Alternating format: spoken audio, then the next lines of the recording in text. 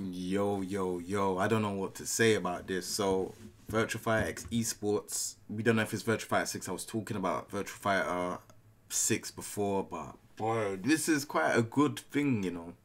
We're gonna watch this. Like, this is a good thing because this is a sign of fighting games are they're diving into esports, especially Virtua Fighter. This is the trailer. I think these are like, I'm not really that big on the players, but I feel like that might be like the top players. I don't know. I don't know them.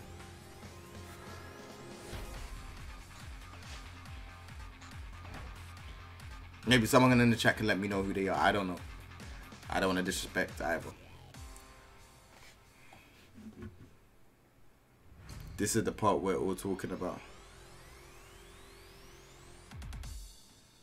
So they're saying Virtua Fighter Esports, bro. What the hell?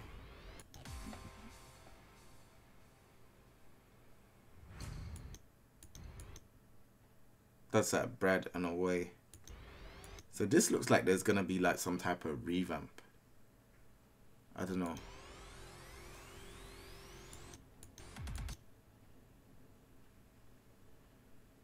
Virtua Fighter X Esports. What could that mean? What could that mean? Are they making a new game?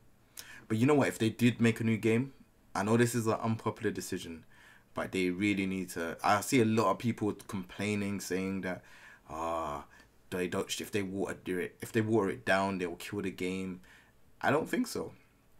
You can't keep the game as how it is or make it hard like Virtua Fighter 4, Evolution, or all of those games. You can't, because you're just not gonna have people come into the game. Maybe that's the reason why they called it Virtua Fighter X Esports, so that it makes it, maybe they're making an easier game. If you make a game that hard with the hard execution and the hard system and stuff like that, you're only gonna get like maybe 5-10 people that will turn up. That's the reality of it. And you know, I like hard games, but Tekken was hard before. Tekken Tag 2 is a hard game. There's a lot to go in with it. There's a lot high damage game. There's a lot of strategies to it. And then, you know, Tekken 7's watered down compared to Tekken Tag 2 and Tekken 6. But a lot of people play that now, and look how big Tekken 7 is.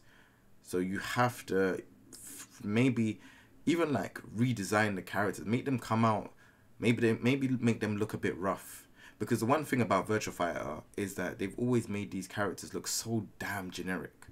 Like, I love the game, but they make the characters look so damn generic. You know, Shun looks generic, Jeffrey looks generic, Akira looks generic, Kage looks generic. All these characters just look generic. Brad looks generic. Doesn't mean to say that they're fighting, their moves and the way how they move, the animations, they're beautiful. But the way how they look is generic as hell. It's like they're in the 80s.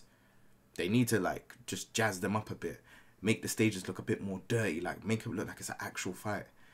All these stages always look beautiful and fresh and clean. Make things look a bit grimy a little, you know? I don't know. That's just the ideas that I feel. I feel like they should try to change it up a bit more. You know, maybe, you know, supers in Virtua Fighter, maybe that might be a thing. You know, let's be honest, when Virtua Fighter crossed over to Dead or Alive, it brought fresh attention because there was people that wanted to play Virtua Fighter characters in Dead or Alive. You know, they wanted to try them out. I was included. I wanted to try out the Dead or Alive characters Virtua Fighter characters in Dead or Alive.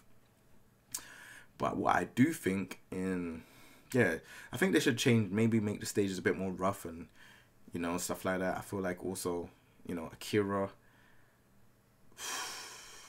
man, you know, I feel like I'm going to call it out here. What if Akira's in Tekken 7? I've been calling it for the longest time, and nah, I'm joking, he probably ain't. But what if he's in Virtua Fighter? What if he's in Tekken 7? He's a guest character.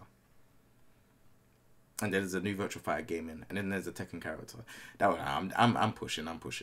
But all in all, this is very good news because we ain't had Virtua Fighter in a long while. It's been so many years.